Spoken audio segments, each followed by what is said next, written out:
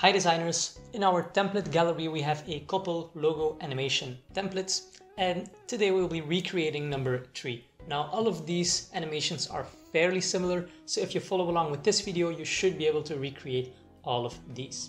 So let's get started. First we will create the design. So our artboard has a background color of black. Then we want to import an ellipse. Let's go into design mode to make our life easier. This will be 240 by 240 pixels. Will be white and it should be in the center. Now let's actually hide it from here so we can create the other animations, the other designs without getting disturbed. So we want to import our actual logo. This one will be 160 pixels by 160 pixels. Let's align it. And then we want the text. This will be our company. Montserrat, black, white. All right, let's align this. Perfect.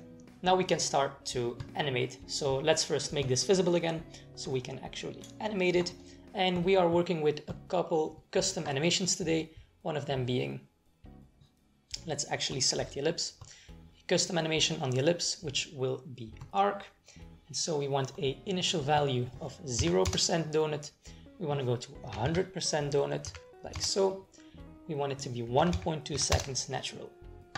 So right now we have this, and at the same time, add another action. We want this to scale in from 0% to 100%, giving us this little animation.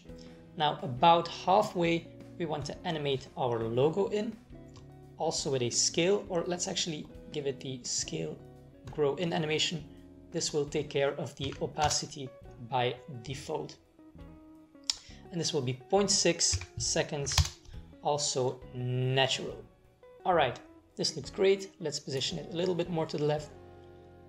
Okay, right before the end of this animation, we want to start moving this. So let's give it a new animation, custom move. And we want it to move to the left. Now this move will be 0.8 seconds natural, so that's perfect. And let's actually just do Ctrl+C or Command+Z on Mac and then paste it onto the actual company. Make it at the same time, and so this will move our entire composition. And now we can actually move it a little bit further so it is nicely centered in the middle.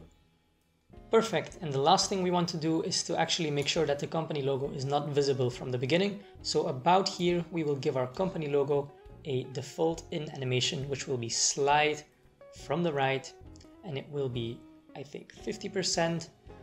Let's say 300 milliseconds, natural on the letters, forward 50 milliseconds, delay and slow down. This is exactly what we wanted. So let's take a look at the animation.